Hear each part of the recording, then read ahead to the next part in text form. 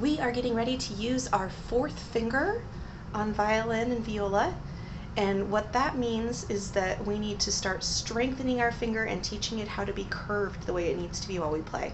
So we're going to start with our instrument up tall on our shoulder, beautiful playing position, and our hand out with a nice straight wrist.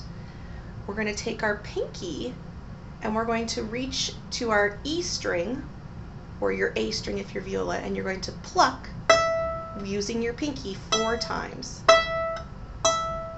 Then we're going to tuck our elbow a little bit further under your violin so that your pinky can reach your A string and pluck that 4 times. Tuck a little further, go to D string, and tuck the last little bit to get to the G string. And that is pinky plucks.